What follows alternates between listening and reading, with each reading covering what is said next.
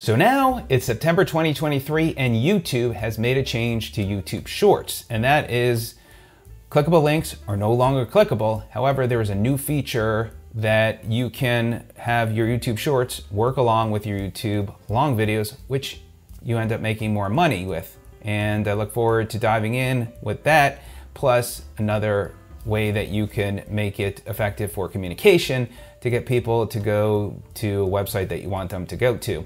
And if you're new to YouTube or a current user and not aware, then I hope this video is of help.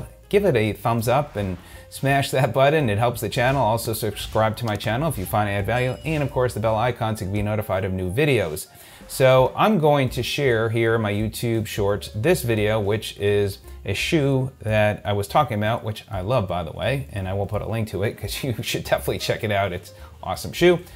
So you can see here, if I click on comments, and this is the same thing with your phone, you could see the links are no longer clickable, or in description, you could see some of these links are no longer clickable, but I did add some verbiage on there and I'm gonna make a change to that as well. So I want to show you, and we're gonna also in this video show you remove these clickable links and add some other verbiage. So what you need to do is go into YouTube Studio, and it only works YouTube Studio on your computer, not with your phone with the app, I noticed at this point.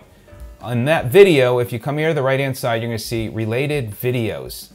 And this is only, you'll see this only in YouTube Shorts. And if you hover over that question mark, you'll see guide your audience to a piece of your content related to this video.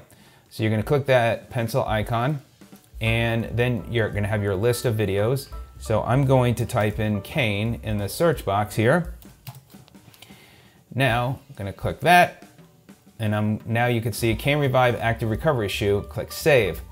So I'm gonna go into this browser, which is kind of hidden from my account that I'm logged in, so I'll make sure that it works. And here's that video. I'm gonna click on it.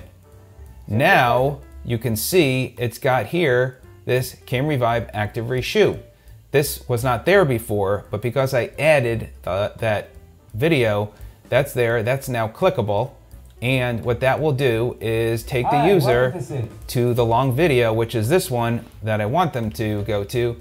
And now you have a clickable link, and they could see longer video where you're talking about that product. For me, I do product reviews, and here I talk about the shoe. So there you go. Now, one of the things that I also did was I removed here, it's like all this clickable stuff here, probably could get rid of. I'll keep it there for now. And actually I want to get rid of this. This shouldn't have been in that video, so clean that up.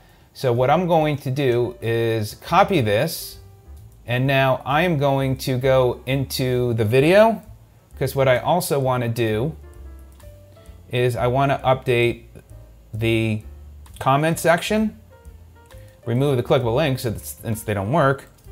And I have here, to learn more about this shoe, click on my profile link or the clickable link in the video to my long form video.